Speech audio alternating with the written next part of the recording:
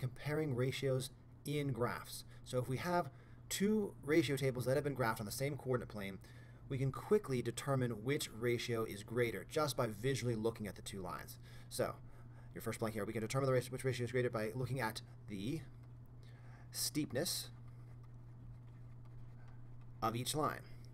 The steeper, or more steep, the line, the greater the ratio. So for this example, if we think about this line, we'll call it line F, and we'll call this line line G. Which line is steeper than the other? Well, we would conclude that F is greater than ratio G, because it's a steeper line. So here's another example. Another thing we can do just from visually looking at the graphs of ratio tables is we can determine the unit rate. So the unit rate can be found by looking at where each line crosses 1 on the x-axis. So if we look at 1 on the x-axis and we go up to where it crosses the lines, that's going to give us our unit rate.